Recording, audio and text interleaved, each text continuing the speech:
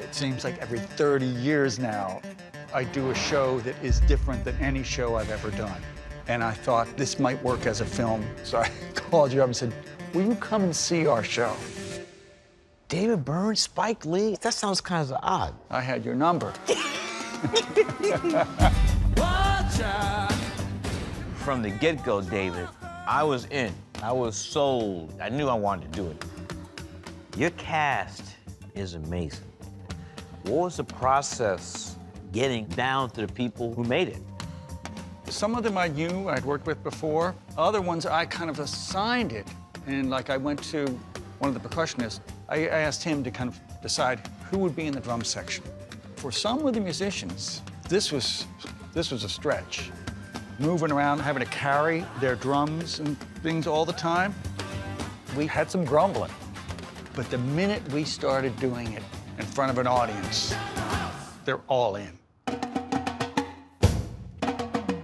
Can we talk about Annie B, the choreography? I mean, her choreography is amazing.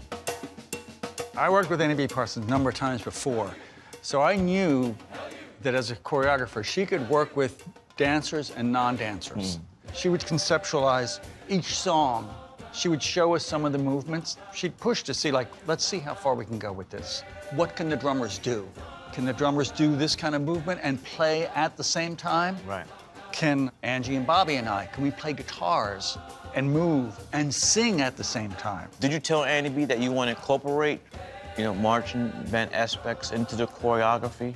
Yes, yeah, I wanted to get some marching band, drum line. If we can do that, I thought this is going to be great. Where did this move come? That was one of mine. That was one of mine.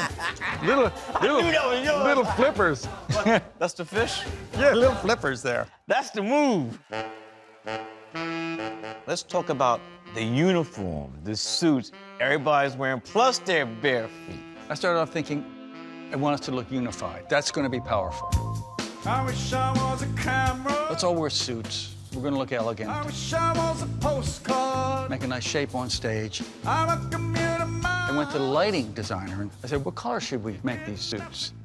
Medium gray. If I turn the lights off, they'll disappear. If I hit them with the light, they'll pop out. So that's where we ended up. And then I looked at it and I thought, I can't put business shoes or something on this band or myself. So I said, okay, we're gonna have to be barefoot. You guys are wearing these things on your suits for, can you explain that, for the lighting? Yeah. It's a tracking system. They can put a little infrared light on that you carry with you so that the computer could tell the lights where every dancer was. It was really new. And with us moving all over the stage was really going to put it to the test. And it worked. There's something about an audience. There's something extra that comes in.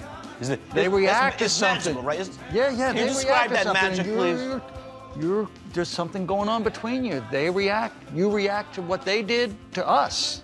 We just affected the show. That Saturday night show,